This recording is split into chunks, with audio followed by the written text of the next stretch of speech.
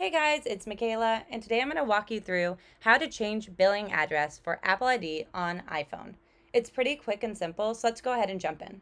The first thing you want to do is to go to your settings on your phone. You can just swipe down to go ahead and pull up that search bar, and you can type in settings. Once you see it, go ahead and click on that.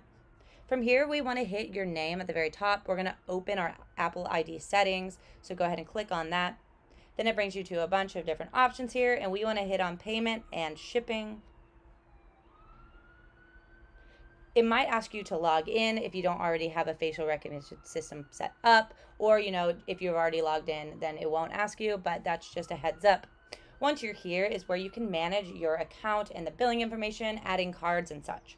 So if I wanted to change the address for a card I already have on file, all I'd have to do is go ahead and click on it. So let's just say the PayPal.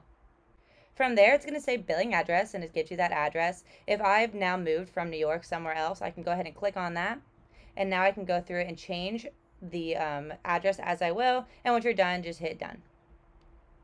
Now, if you wanted to add a new payment option, all you have to do is go ahead and add that card in and then put in the address as you will. So you'd go to add payment method and then put that card in and then put that new address right here and then hit done and you'll be good to go. If you guys have any questions on that, let us know in the comments below. If not, don't forget to like and don't forget to subscribe.